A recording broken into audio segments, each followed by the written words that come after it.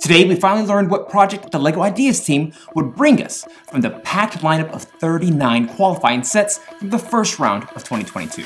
This round truly had some amazing projects to the point that I don't know if the LEGO Ideas team could really make a bad selection, especially since they decided to do something this round that truly surprised me, and which many of us have been clamoring for some time. So let's go over their selections, and I'll tell you what I'm very much happy with and what I'm still extremely worried about.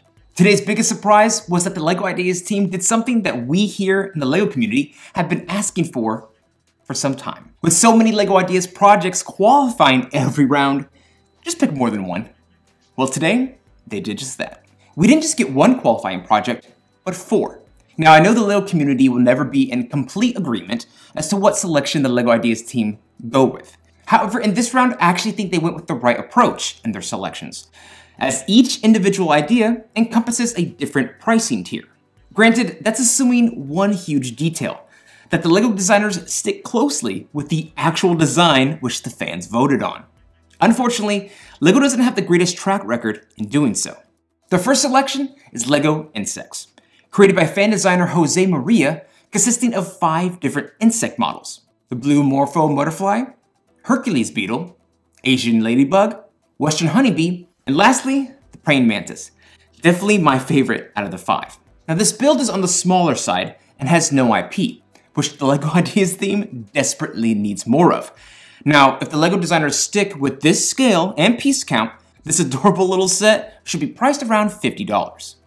And would pair nicely, in my ad, with all those botanical sets. Now, the next idea that qualified is the Polaroid One-Step SX70. I believe with the popularity of the LEGO Ideas typewriter, the LEGO Ideas team made a safe selection, picking the Polaroid camera. Designed by Mini Brick Productions, this near-to-scale model consists of 538 pieces and features some epic details, such as a spin gear that imitates developing film and actually ejects a brick-built photo. Plus, the set even has a viewfinder that can actually be used as intended and goes through the entire length of the camera.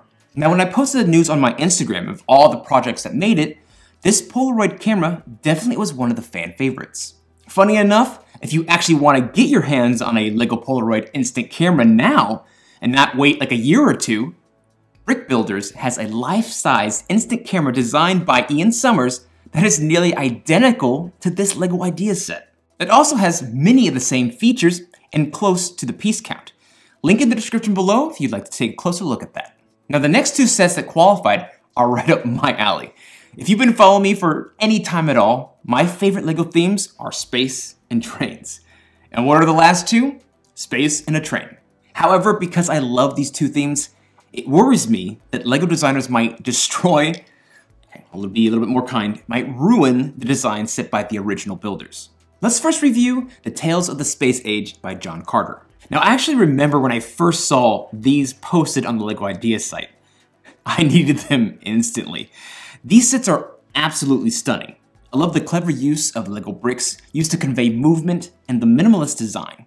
These 3 unique builds also have a wonderful color palette, and I can't really see these designs being improved upon.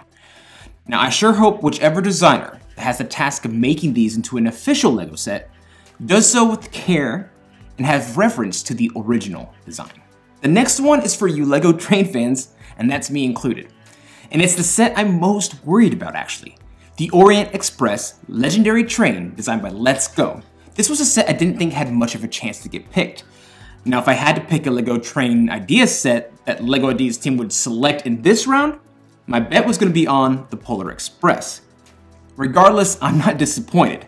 This is a beautiful, legendary train with stunning color scheme. Green train engines just look so good.